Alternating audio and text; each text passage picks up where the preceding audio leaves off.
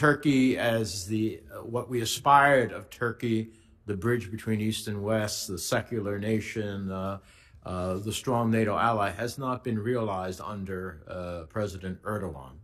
The purchase of the S-400, which is a violation clearly of CATSA, the engagement that it has had in destabilizing actions in Syria, the invading into the territorial waters of Cyprus in terms of its exclusive economic zone and seeking to drill there, Cyprus, a member of the European Union, a claiming of a whole area of what would be Greece's exclusive economic zone, all the way leading to Libya.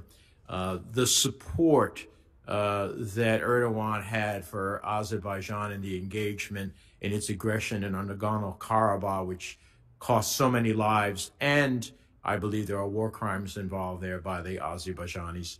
All of this and so much more. I hope we will not have under the incoming administration. President Trump, in my opinion, coddled Erdogan. And he continued to move forward in all of these pejorative ways, including Libya, which I didn't mention. I hope we have a clear viewed policy as to what Erdogan is, what he's doing. When you can say about Turkey that more lawyers and journalists are in arrest in Turkey than in any other part of the world, and that's saying something, considering some parts of the world.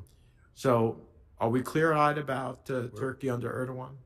We are very clear-eyed. And the bottom line is that Turkey is an ally that in the many ways you cited is not acting as an ally should.